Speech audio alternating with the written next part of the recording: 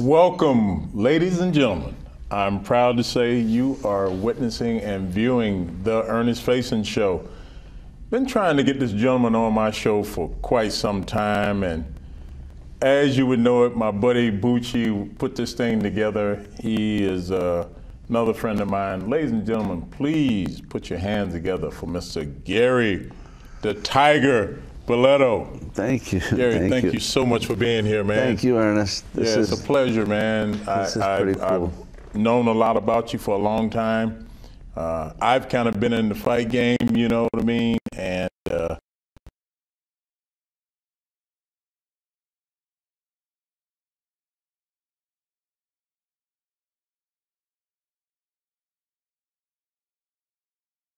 you just a little bit about you, where you're born, et cetera, et cetera. That's why I said only two or three people. I was born in the Silver Lake section of Providence. I lived there until I was 10. My dad passed away from cancer. I lived in Coventry, Rhode Island for a couple of years, and my mom, one day she bought a Kirby vacuum cleaner, and she says, "Boys, I got a, this is what happened first, hold on." She bought the vacuum cleaner and she got a free trip to Florida. And she went to Florida and then came back. And when she came back, she says, "Boys, we're moving to Florida." Wow. And that was it, we moved to Florida. What part? We lived in Fort Lauderdale. Okay. First, for about 6 months, I think. And then I had an uncle that lived in Cape Coral, which is right next to Fort Myers on the West Coast. Okay. And she decided to move over there. We bought a house, and I lived there all through my high school years. And I was back in Fort Rhode Island over the summers during that time. And after school was done, I moved back home. Excellent, excellent. Ladies and gentlemen, you're watching Peg Alright TV. I float like a butterfly, but he stings like a bee. That is the original Tiger, Gary Balletto. I'm so proud and so humbled to have him on my show. We always joke about Ali, and he is an aficionado as well. I've had Vinny Paz sit in that chair. I've had Mr. Birchfield, Jared Tillinghast, all these people who you know even better than me. So what a pleasure to have you on, man. Oh, thank you. It's pleasure to be here with you. It's really been a blessing. I look at you and I think about your story, and I've talked to Bucci. I call you the little engine that could, because you had some things that happened to you that a lesser man with not the intestinal fortitude may have melded in. What was it within you that made you want to keep on keeping on? I don't know exactly what it was, but after I had an injury in 2013. It was June 30th, and so it's been, we had, you know, it's over 10 years now with this injury. I have a spinal cord injury, so I'm paralyzed from the chest down, and I'm considered quadriplegic. Okay. You know, so like, you know, people think paraplegic because I can move my arms, but when you're all four limbs are affected, it's quadriplegic. Right. I can't use my fingers. I can't make a fist. I can still like hit somebody like this. Oh no, man! I got a glass jaw here, man. You cold cocked me in the green room, man. I don't appreciate that, Gary. But you know, this was this is a serious injury, and it's an injury that's not temporary. It's, you know, for life, unless they come up with a cure. Doesn't seem like it. So I'm just doing my best every day I adapted. You know, I found easier and better ways to do this. I kind of feel like... well, you drove yourself here. Yeah, I drove. Ladies and gentlemen, this gentleman drove, put the camera on me. You're watching Peg Alright TV. I've got the great Gary Tiger Balletto on. So he drove himself here. So please don't feel sorry for this man. This man is getting it done. I just wanted to put that in. Thanks. Yeah, for sure. Yeah, I just got a new truck a few months ago. You know, it's fully adapted, so I just hit the button on my chair. It's kind of like Inspector Gadget, all these things that I use now. But, you know, I find an easier way to do everything, you know, to just getting up in the morning, showering, getting dressed. You know, it's a full 3-hour routine for me every day. So we start at 4:30 every morning, and I got to be at work at 7:30. I still work. I run my own business. Which we'll get into. Mm-hmm. And sure. That's going well. But this, you know, it was tragic for me and my family. Yeah, so you actually, whenever that accident, that didn't slow you down at all. As a matter of fact, that kind of made you parlay into what you were doing. I think it did. I learned how to do things, you know, in much different. Mm-hmm. It took me a long time to adapt. You know, I was really, you know, crushed in the beginning. You know, I cried for 6 weeks straight. Yeah. Young, vibrant, right? The height of your career. Yeah. Yeah, I was in great shape, and there you were. I remember. Mm-hmm. Yeah, and I mean, I was retired from boxing, but I was still exercising. I did 47 pull-ups like the day before this happened, so I was in like tip-top shape. But we were actually, Saeed, he told me. Did he? He told me. Yeah. He told me that story. That's so funny because I had him doing pull-ups with me. I said, "We're just you gonna..." beat him, didn't you? Oh yeah. By double. Now, mind you, he was a what, 6th-degree black belt? Yeah, he's the best. He's a bad Taekwondo. Man. Yeah. He's a silver medalist. Yeah, as a matter of fact, he went over to Korea and beat them Koreans. Yeah. And that's their style. Oh, I have a little bit of discipline in the martial arts. Yeah. I remember the story like it was yesterday, man. Yep, he's an Olympian. Yes, he is. And he always says, "Gary, you are an Olympian. I know Olympians, and you have everything to be Olympian." Right. You know, he says that to me. He's always said that.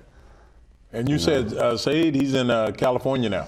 Yeah, he's in California. I spoke to him about a week ago. Is that right? Yeah. You make sure you tell him Ernest said hello. He knows who I am. I definitely will. Yeah. So growing up, you were quite the athlete. Gymnastics, basketball, football, baseball, wrestling, track. Yeah. Out of all of them, obviously boxing, but what was your next best thing that you enjoyed doing? I think I would have excelled in gymnastics. I think, you know, I felt like knowing afterwards what I did in boxing, you know, if I put all the effort into gymnastics, you know, that was my first sport, you know, and I went from leotards to boxing gloves. Yeah, a real man sport, huh? Yeah, yeah, but gymnastics is really like a very difficult sport, and it's you know, it takes a lot of strength, a lot of balance, a lot of practice. I remember Bart Carner and all them guys, Mary Lou Retton, right? Olga Corbett. Yeah. You look at the gymnasts from years ago, yeah, when I was doing it, and you look at the gymnasts today, they all look like little bodybuilders. I know, they got the wide backs and the little skinny legs. Crazy, and that goes to show you it's all, you know, resistance training. You use your body. That's true. Isometric. You don't need weights. And my whole career boxing, I never lifted weights. Is that right? We never touched a weight. Yeah. You know, we did pull-ups, push-ups, sit-ups. That was it. Now, did Mr. Birchfield, how you doing, Mr. Birchfield? Did Mr. Birchfield train you at all? Not trained me. He's been my promoter most of my career since my 15th, 16th fight. Right. CES. Yeah, he's been right there where you are right there, Mr. Birchfield. Yeah. Oh yeah. I just left him. He gave me a pair of boxing gloves when he signed them. I was like, man, I've arrived. The great Jimmy Birchfield. Jimmy's been very good to me and very good to my family. Right. When you look at the pantheon of boxing, I'm going to go just with the heavyweights. You watching Peg TV. I float like a butterfly and I sting like a bee. I want to hit him, but he won't let me hit him. That's the man right there. He's good at Gary, Tiger Balletto. What a pleasure to have him on. You people will agree. Thanks. But when you look at the heavyweights, the big boys, obviously the man who I just emulated, Muhammad, that's my #1 guy. Give me your top 3 all time. Top 3 heavyweights? Yeah, yours. I like Ali, I like Foreman, and I like Frazier. Okay. Yeah, I think that was the era. It was. You'll never get it like that again. Right. You know, Mike Tyson never, you know, it's like the Red Sox and the Yankees. You see where I'm going with it? You got to have a nemesis. I don't think Tyson had a nemesis. Right. You know, Holyfield for a minute until he lost half his ear. Yeah, Tyson is definitely another fighter you can't not watch. You know, he's Holyfield. There's so many good fighters. Yeah. And we can't forget Rocky Marciano. Well, I was just going to say, you took the words, fellow Italiano, of course you cannot forget that. So yeah, I understand now that you were on the Contender. Right. And that was very good. How did you enjoy that? That was amazing. That was an amazing show. Aside from getting chosen after the tryout to be on the television show, they only picked 5 of the contestants' families to fly out to be on the recording for this TV show. Yeah. And I was one of the families they picked. Did Manfredo? Manfredo was on season 1, and I was on season 2. Okay. All right. I wanted to get that right. Yeah. Yeah. Okay. So, you know, not only was it a great experience for me, it was an experience for the whole family. My kids actually, they had to go to school and say, we have to leave for a TV show for 6 weeks. So we need all our homework because we have tutors there. They had tutors set up for them. Oh, wow. Yeah, it was a major production. It was, I couldn't believe it. And they had escort take them wherever they wanted to go every day. And so your kids' name was Gary, Ailey, and Aiden? Yes. Yep. Okay. I did my homework. Yeah, you got it right. Yeah. So what was that like? So they gave you carte blanche, you know what I mean? They had tutors for your kids. I mean, yeah. Well, I was in the I guess loft with all the fighters, you know. So they were doing their own thing, having fun, while we were in there suffering. Right. You know, that's part of training. Well, that's right. And recording. It was a great experience. It was a great time, and you know, I made a lot of great friends from being on that show. Tell me about Sweet Dreams. Sweet Dreams. That was done by a local movie maker, Eric Latek. It was an incredible movie. The movie was finished, and they had a big premiere. And after the premiere, I went on that TV show. Then after the TV show, I kind of gave my rights to the Contender for reality TV, for documentary or something like that. So it was 5 years before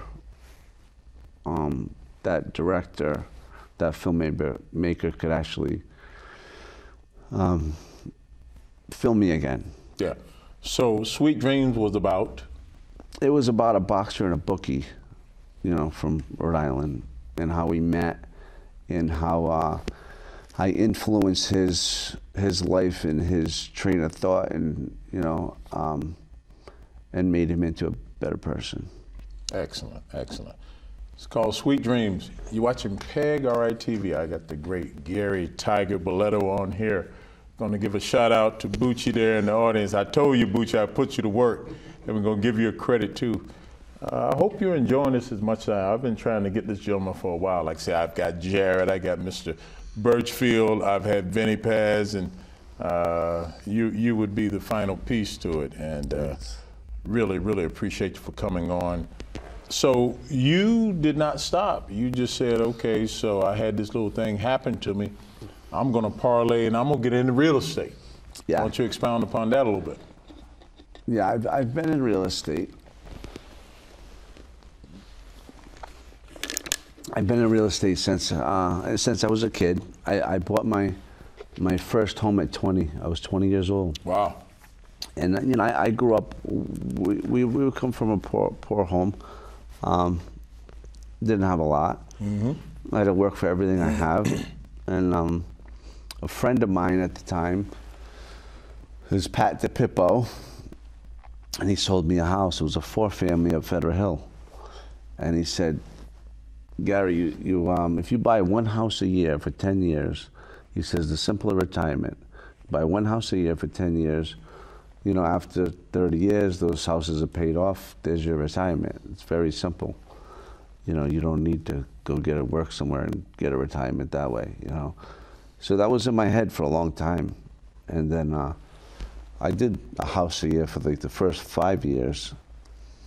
And then I got, you know, went bigger and bigger. So up at I read somewhere where, not to cut you off, you have bought and sold over 100 properties? Yeah, yeah. Now it's more, way over 100. So now, like in 2013, 2012, I bought 13 homes right before my injury, you know, the year before. So that was like probably my biggest year. You know, it was just getting easier with the financing and whatnot. So, you know, it's easy to make money when you have money. It's hard to make money when you don't. So, but it's knowing what to do. It's knowing, you know, where to go and where to stop, and what to buy and what not to buy. You know, and it takes just doing it. You just gotta do it. That's right. Make some mistakes and not be afraid. And I made some mistakes, but you know, I learned very quickly, and I did. I'm a carpenter, I'm a builder, so I did a lot of the work myself. I've been working around the clock since I was a kid. And, you know, I've done well. Mm-hmm. And I tell people, don't wait to buy real estate. You buy real estate and wait. Say that again, bro. Don't wait to buy real estate. Buy real estate and wait, because if without doing anything, you're going to be making money. Residual income. Residual. I like that. ROI. Yeah, I know quite a bit about real estate, and I could tell you, I could teach you one thing right now to this whole audience who's watching this. There's 4 ways to make money when you own a piece of real estate. People don't realize, you know, because they it's a headache. There's tenants. It's not easy. There's some work behind it, but if you have a rental property, the first way you make money with that rental property is by the income you make at the end of the year. You figure by the year. You can't figure by the month, because you have vacancies, you have work, you have this and that. So you figure by the your income. $3,000. The second way you made the money per year, the average appreciation is 4.5%. If you look at any 50-year period of real estate being sold, 1950 to 2000, if you average it out, it's going to be 4.5%, you know, right around there. So if you have a $300,000 house, 4.5%, you could do that math pretty quick. Mm-hmm. I think that's like 13,500. So every year that goes by, and you appreciate 4.5%, you're making a lot of money, right, without doing anything. Everybody appreciates appreciation, right? Absolutely. So that's the second way you make money. The third way you make money is because most people have a mortgage. If you have a mortgage, you pay in principal and interest. All the principal you pay is just like putting that money in a savings account at the end of the year. If you paid $20,000 in interest and only $3,000 in principal, it's still $3,000 that you have in your bank account. Mm-hmm. In the end, your net worth, it's part of it, right? So that's the third way. And the fourth way you make money by owning real estate, and why owning real estate is the American dream, because your tax consequences. You get the best tax benefits by owning property. And when you own property, if your tax return, if you're earning $70,000, and now all the interest payment you paid on that mortgage is a write-off, where when you were paying rent, that's not a write-off. Now all that interest is coming off your gain. I like that. I like that. So not only, ladies and gentlemen, you're watching PEG TV, the Ernest Facing Show, Gary Balletto, not only did he knock people out, he's knocking it out in the real estate game. He just gave you 4 wonderful ways how you make money. My mother always said, son, people gonna always need somewhere to live. Yes. So we're gonna go with that. Another wonderful thing I like, and thank you for sharing that with me. You're welcome.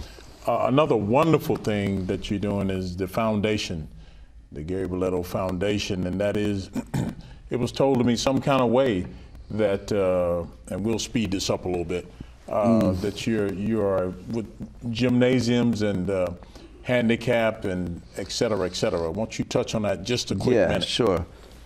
So after my injury, I went to physical therapy, and physical therapy is something it's like an automatic thing when you get an injury like mine, where after you get out of the hospital and you go to rehab, usually they'll set you up with a home nurse, and you'll start physical therapy. And then after you're able to get out and about, you could move on and do outpatient physical therapy. So I went to physical therapy, and I'm thinking, like, I'm gonna get better.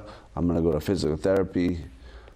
I had a great physical therapist, and you know, I really liked her a lot. So I ended up going to physical therapy 3 days a week for a year.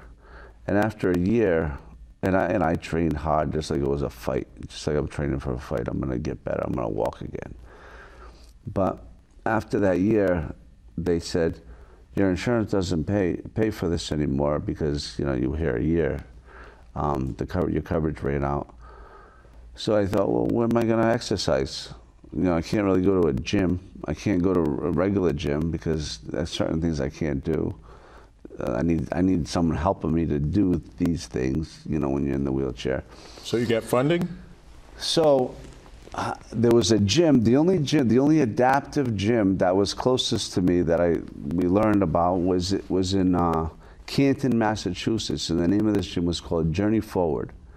It's specifically made for people with spinal cord injuries, right? So I went to this gym, loved the gym, liked the people, everything. It was $100 an hour to use this gym.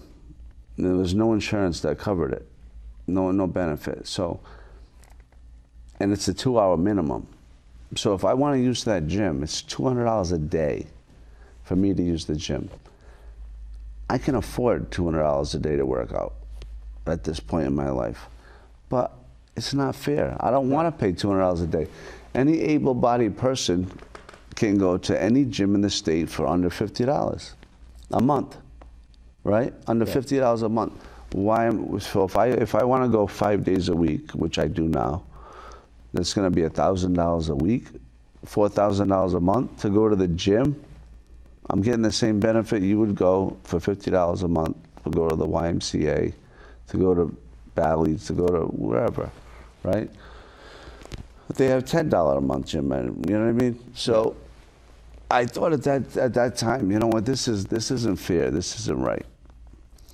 So I learned about this Journey Forward. I did go there for a while, and I kind of pick and chose all the machines that made the most sense economically and what worked best for me. And I decided to start a foundation, and our good friend Paul Griffin was a big help with this. Getting this started, he set me up to speak to the Congressman Jim Langevin at the time. Who's also handicapped. Yeah, and so he would be the right guy to talk to about this. Right. I thought I was going to get him to use the gym. I still haven't got him to use the gym yet. But you got that done. Well, we got it done. So I opened up 501c3. Yeah. We have a nonprofit. Nonprofit. So we raised $250,000, and I built an adaptive gym in conjunction with the Cranston YMCA. So we have all that equipment in the gym. We have one area section is just for people with wheelchairs. Excellent, excellent. You're watching PEG TV, the Ernest Facing Show. Mr. Gary Balletto, Tiger is on. We're gonna do some rapid fire here now.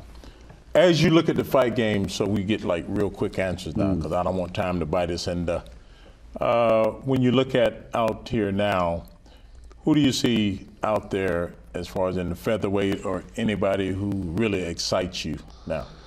Yeah, I watch, you know, some of the main fights, you know, and I'm always involved in the fight game. What do you think about Mayweather? I think Mayweather's a great fighter. I think I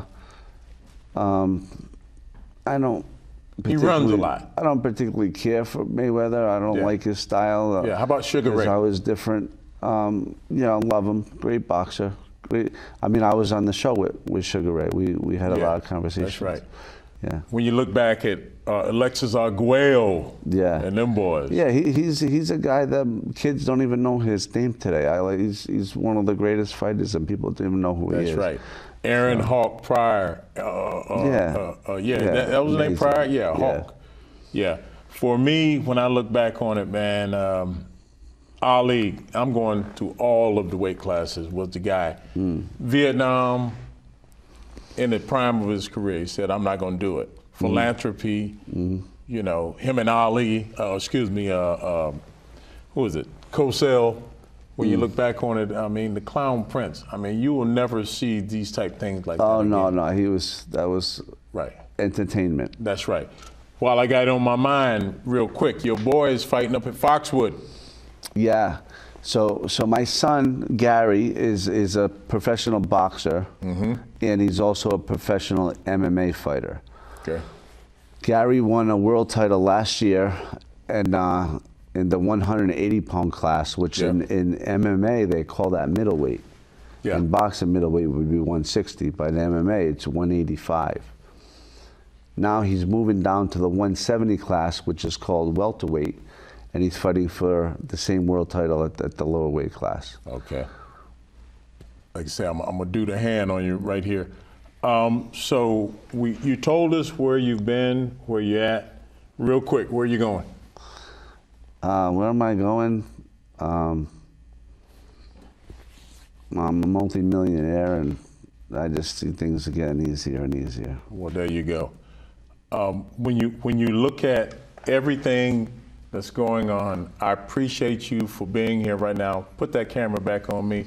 You've been watching PEG RITV, the wonderful, the inspirational Gary, the Tiger Balletto. He has educated us on the little engine that could, really, because he didn't stop. He kept it going. And he's floating like a butterfly, and he's stinging like a bee. He's smiling all the way to the bank. But he's doing it in a humility. How much time we got left there, bro? Looks like maybe about 1 minute. Ladies and gentlemen, you're looking at the host with the most, but you're also looking at the Tiger. We hope that we entertained you, because Gary is very inspirational. Just because he's sitting here, he's not really sitting here. Gary is somewhere everywhere, and he's throwing punches in a lot of different directions. I thank you so much for gracing us with your presence, brother. Thank you. You have been an inspiration to many, especially for those who've been handicapped. Right. Let it be known, you don't have to be handicapped. You can actually thrive. No. And that is what you've done. I work every day. I don't consider myself handicapped. No, you're not. No, you're gifted. I'm not disabled because I work. You're gifted. You've been watching PEG RITV, the Ernest Facing Show. Let it be known that if this party is over, that it was well made. It's been fun, but we've got to run. Take care. The Tiger. Great job. Bling, bling, bling, bling, bling, bling, bling. He's a Rastaman doing his thing. You see that bling, bling, bling, bling, bling, bling, bling. Hey, laddie man. Some people have golden diamond ring, driving around with spinning rims, walking down the street in fancy things.